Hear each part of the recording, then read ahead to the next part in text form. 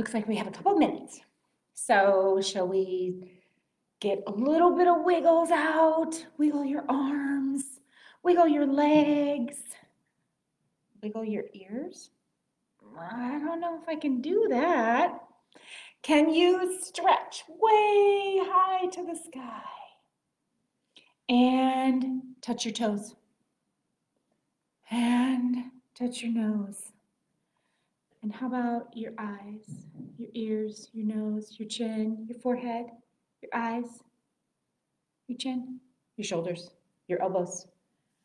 You guys do such a great job of keeping up. We're almost ready. Almost ready. Okay, way out to the side.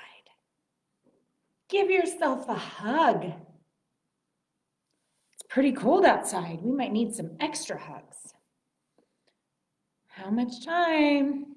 We're waiting for the rest of our friends to show up. How are we doing today? I'm pretty good. I'm a little chilly. It's kind of cold. I haven't worn my long johns. All right. My computer says we need one more thing. Sorry for getting so close. Okay, it's time. Hello, Storytime friends. How are you? It's so great you got to join me again today. It's been really cold all week. Have you guys been staying warm? November's almost over, isn't it? Yeah. And there's a holiday coming up. Next week, it's one where we eat lots of yummy food. A lot of people have turkey. Do you know what this holiday is called? Did you say Thanksgiving? You would be right. I have a really great book for us today, all about Thanksgiving. This is called Thanksgiving Is. I think it's about different ways to celebrate Thanksgiving, but let's find out. Here's a really cool picture. Do you see that colorful corn? Okay, here we go.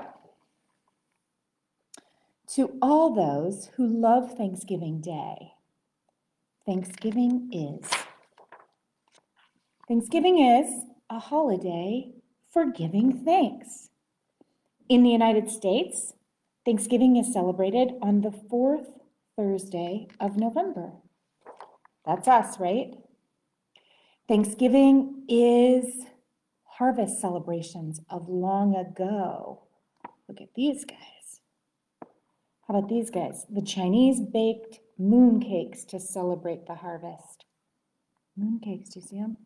Thousands of years ago, people had celebrations to give thanks for a bountiful harvest. Egyptians praised their god Min, the god of plants and fertility. In China, the people honored the moon at harvest time because it appeared to be at its brightest and perfectly round, and they baked moon cakes to celebrate a harvest. The Greeks, over here on this side, worshipped their goddess of agriculture, Demeter. The Romans' goddess of agriculture was named Ceres. They offered the first foods from their harvest to her as thanks. The ancient Jewish harvest festival was called Sukkot. I'm not sure if I'm saying that right. I think so. Sukkot was first celebrated thousands of years ago, and Jewish people thanked God for his protection, for their food, as they still do today. The Middle Ages were from about 450 to about 1450, and during the Middle Ages, farmers in England held festivals to celebrate the end of harvest. Thanksgiving is the Pilgrims. Anybody heard of the Pilgrims? In September 1620, a group of 101 passengers sailed from Plymouth, England, in search of a new home. These men, women, and children were called pilgrims. They wanted the freedom to worship their own way, which they had not been allowed to do before. They crossed the ocean, the Atlantic Ocean, on a small ship called the Mayflower, and their voyage was difficult They sailed through many storms. One passenger died and a baby was born on the ship. It took that long? Okay, here we go.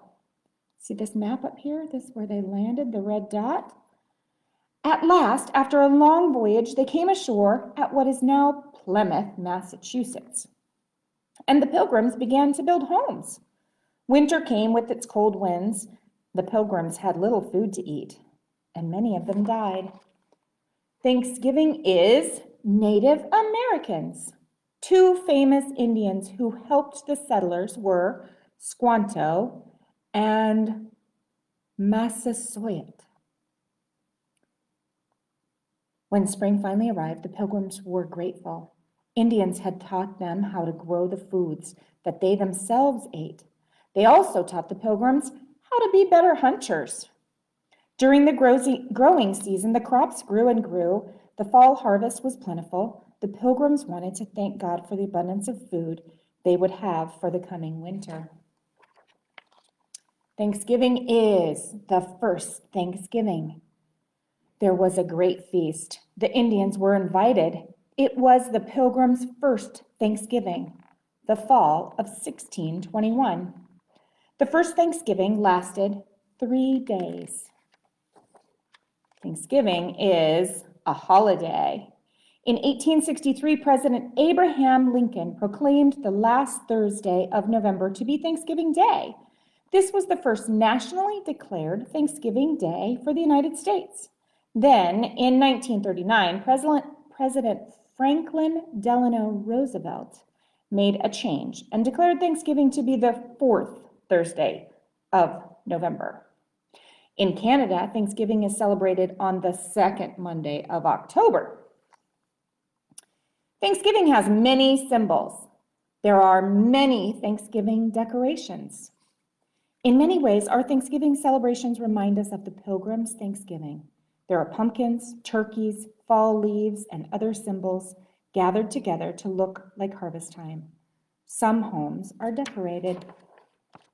Thanksgiving is family and friends. This is my favorite part. Family and friends come together to share good times. It is time for loving and sharing. Thanksgiving is a Thanksgiving feast. Tables are filled with many of the same foods the Pilgrims shared with the Indians. There is turkey, stuffing, cranberries, sweet potatoes, beans, squash, cornbread, and other good things to eat. Is anybody else hungry?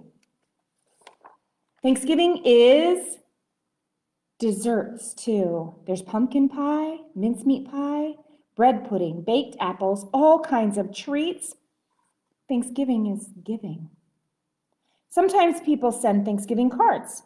They may give plants or flowers when they visit others. Thanksgiving is games. Family and friends play outside or go to a game. Thanksgiving is plays. There are plays about pilgrims and the Indians who helped them. Thanksgiving is parades. There are floats, bands, and big balloons. Thanksgiving is sharing and remembering others. Thanksgiving is giving thanks for many blessings. Did you know all those things about Thanksgiving? Had you heard of pilgrims before? And did you know that Native American people helped them? That's pretty cool. So they give thanks at Thanksgiving. And there's a lot to be thankful for, right? Can you think of something you are thankful for? Maybe it's your family. Maybe it's your pet. Maybe it's winter. Maybe you love winter and you're so thankful. I have a book that's called 5 Little Thank Yous. And we're going to learn about what some of these people are thankful for. Thank you for this sweet warm home, blessed with family, all my own. Thank you for the food we share. made with tender love and care. Thank you for the friends I know who make me laugh and help me grow. Friends is a good thing to be thankful for. Thank you for the love that shines with hugs and kisses all the time. But most of all, I'm thankful to be the one and only special me. Happy Thanksgiving. That's a great thing to be thankful for. To be thankful for who you are, because we're all pretty special, aren't we? Okay. Do you remember in our first book how it talked about other places having harvests and being thankful? Okay, I have right here different ways to say thank you in different languages. What do you think? Should we learn about them? In Africa, you would say danki. Can you say that? Danki. In China, you would say xie. That's how they say thank you, xie. Okay, in France, they say merci. In Germany, they say danki, danka. Okay. In Greece, they say a really hard word, efharisto. Okay. In Hawaii, they say mahalo. In Italy, they say grazie. And in Spain, they say gracias. That's kind of interesting, isn't it? That people in different places have different ways of saying things. I think it's really cool when someone can speak in different languages. I really like that. Okay, our very last book for Thanksgiving is about a turkey. Do you guys have turkey for Thanksgiving at your house? We do at ours. I really like turkey. Okay, a turkey for Thanksgiving. Oops. It was Thanksgiving morning. Mr. Moose helped Mrs. Moose set the Thanksgiving table. Can you guys see that? Sheep will sit here. He likes a chair that's straight up and down, Mr. Moose said. Rabbit here. Porcupine here, Mr. and Mrs. Goat here, he smiled at his wife. It's nice to have friends to share Thanksgiving. Mr. Moose set 2 paper pilgrims, one at each end of the table. Or Mrs. Moose did that, sorry. She placed the paper turkey with its great fan of tail between the candles and stood back. They look good, my dear, Mr. Moose said. Mrs. Moose sighed. Yes, but I wish we had a real turkey. Everyone always has a turkey for Thanksgiving. Everyone but us. Mr. Moose nuzzled Mrs. Moose's head. Well, that won't do. I will go this minute and find you a turkey for Thanksgiving. Mr. Moose put on his cap and went out. Mist wandered through the bare trees. The cold made his nose water. Rabbit poked his head from his rabbit hole. Mr. Moose, is it dinner time? Not quite yet, said Mrs. Moose. Oh, excuse me, not quite yet. Mrs. Moose wants a turkey. I'm off to find one. Rabbit joined him in 3 quick hops. I'll come too. Moose's warm breath hung white in front of him. Snow crunched under his hooves and made little holes that Rabbit jumped over. I see the goats, Rabbit said. Mr. Goat raised his head and spat out the tin can he was chewing. Is it dinner time, he called. Not till I find a turkey, Mr. Moose said. I saw one down by the river, Mrs. Goat told him, and Mr. Goat added, a fat one. The goats leapt down from their porch. We'll show you. Sheep was farther up this hillside, looking around as a fur ball, looking round as a fur ball in his winter coat. Does he look like a round fur ball? Is it dinner time? He bellowed. First, I have to find a turkey, Mr. Moose bellowed back.